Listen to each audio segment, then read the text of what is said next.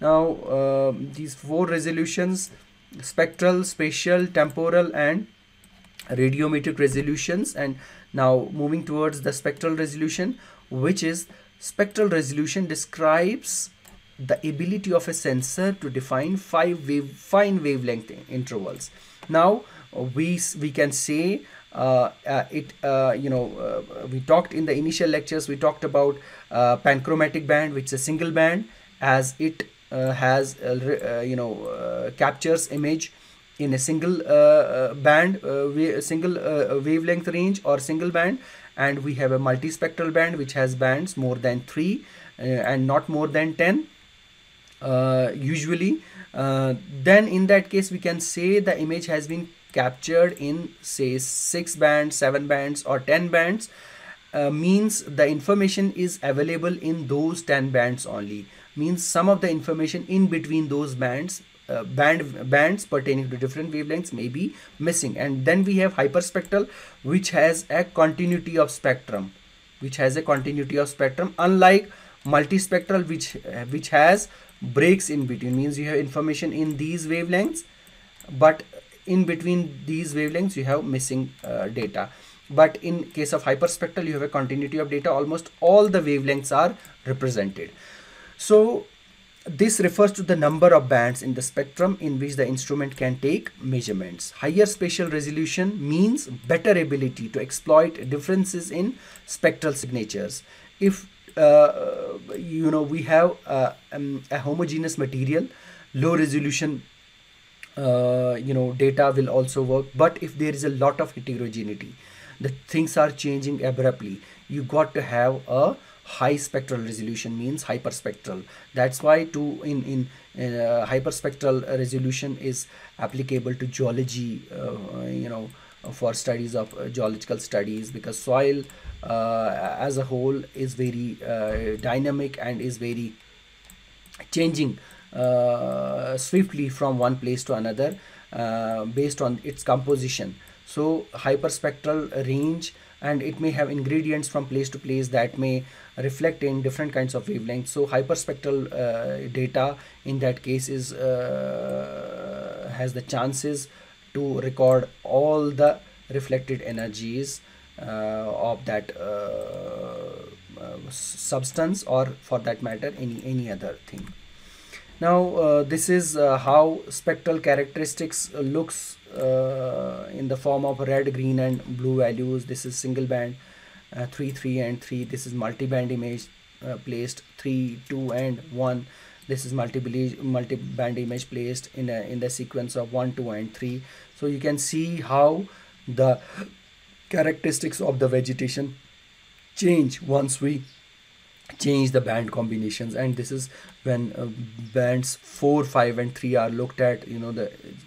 The imagery look of the imagery completely changes. This is when band 4, band 2, and band 1 are seen in a sequence. The image completely takes a different turn, and this is how band 4, 3, and 2 looks like in a composite way when looked at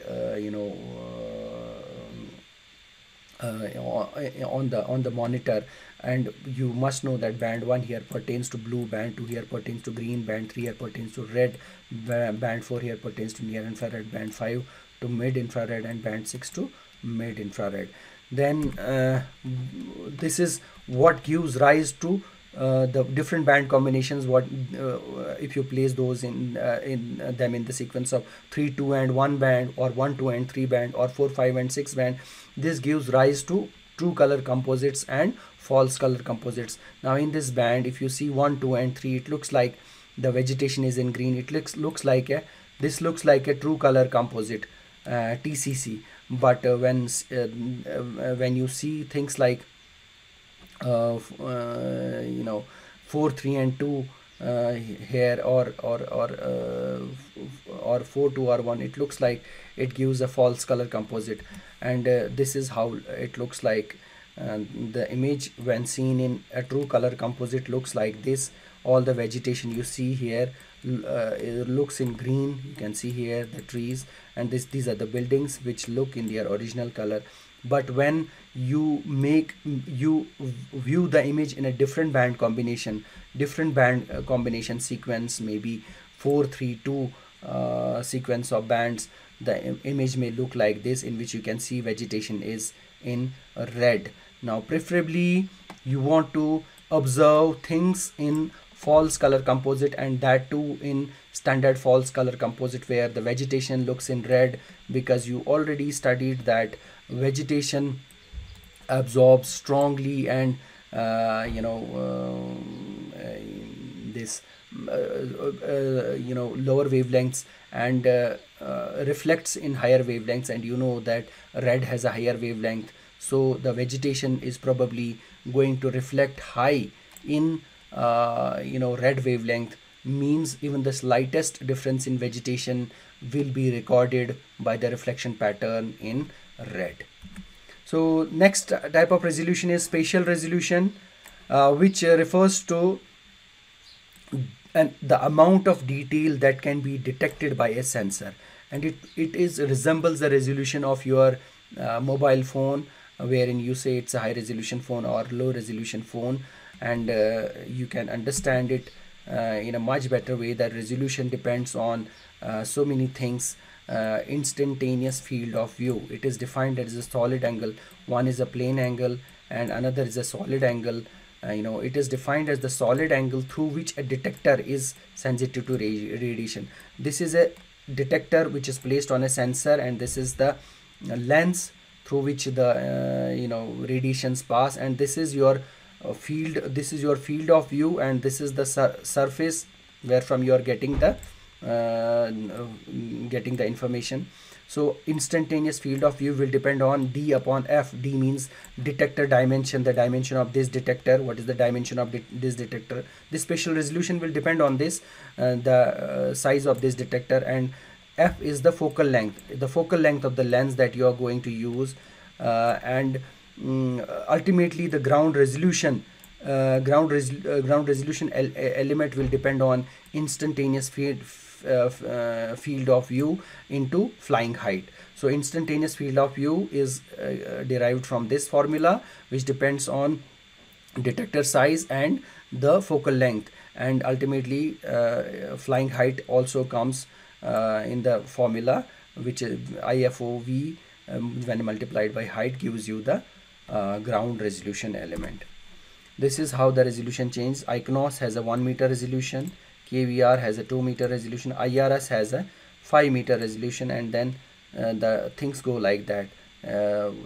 10 meter resolution, 30 meter resolution, 1 kilometer and 50 kilometer resolution. These are different. These are the sensors, spatial resolution from sensors from different satellites. Now what is it? What is the desirable spatial resolution for different kinds of studies? In meteorology, for studying cloud patterns and movement, or water vapor analysis, 1 to 2 kilometer resolution will be sufficient. For oceanography, 300 to 1100 meter spatial resolution will be sufficient. To study land use, for crop monitoring, forest mapping, hydrology, 20 to 30 meter resolution will be enough. For cartography and urban planning, which needs high spatial resolution, which is of the cadastral level mapping, 2 to 6 meter resolution will be enough. For military surveillance, where high accuracy is needed, less than 1 meter resolution will be enough. Now talking about radiometric resolution, the third type of resolution means the radiometric resolution of an imaging system describes its ability to discriminate very slight differences in energy. Now the finer the radiometric resolution of a sensor, the more sensitive it is to detecting small differences in reflected or emitted energy. Now we understand it in the form of we can understand roughly it in the form of a brightness. When the brightness is good enough, we can see the things clearly. When the brightness is low, the things become difficult to understand. Now to further understand, this was just an example. To understand it in a realistic way, we know that when we go to purchase a computer from market, we looking for whether our laptop is 8-bit or 16-bit or 32-bit or 64-bit. Now what does that mean? If your picture is black and white, black starting from here and white up to this level, it has this is completely black. In between it might have any number of tones. In the number of tones starts from very very dark black to white tone. This forms the black and white. Now how many in between tones you can have, whether for black color or whether for red color or green color. Maybe this is red color, so here you will have extremely red, and you will have very very very very slight red. So in between you can have any number of tones. Now the how many will be the number of tones will depend on its radiometric resolution. If you have 1-bit data, 1 bit means 1 raised power 2, that means 1-bit data means 2 raised power 1, means it has two tonal variations, 0 and 2. Now if we say we have 2-bit data, means 2 raised power 2-bit data means 2 raised power 4. 2 raised power 4 means 2-bit data 2 into 2 is equal to 4. That means we have four tones, 4 tones of any particular color. If you have 8-bit data, means 2 raised power 8. 2 raised power 8 is 256. There will be 256 tonal variations. And if you have, likewise, if you have 64-bit data, you will have 2 raised power 64 tonal variations in between black and white, or in between red and the other extreme end of the red. This is how we understand the radiometric resolution. Now we have another type of resolution which is known as temporal resolution. It represents the frequency with which a satellite can revisit an area of interest and acquire an image. Temporal resolution is nothing but when a satellite is revolving around the Earth, and the time it takes to reach to the same destination where it started, the time, it may take 7 days, it may take 24 days, it may take 30 days. So we call that temporal resolution of this satellite is 5 days or 24 days or 30 days. So it represents the frequency with which a satellite can revisit an area of interest and acquire a new image. This is about temporal resolution. Now how the temporal resolution needs cater to different sciences. Meteorological, we need early information, so the temporal resolution has to be in hours. And oceanographic, we need 2 to 3 days of temporal resolution. For stereo viewing, we need very short, 0 to 1 day of repetitivity. And for vegetation monitoring, 5 days of repetitivity could be enough to study the changes in the vegetation. That's all about resolution and its type. I hope you understood all about resolution. Thank you.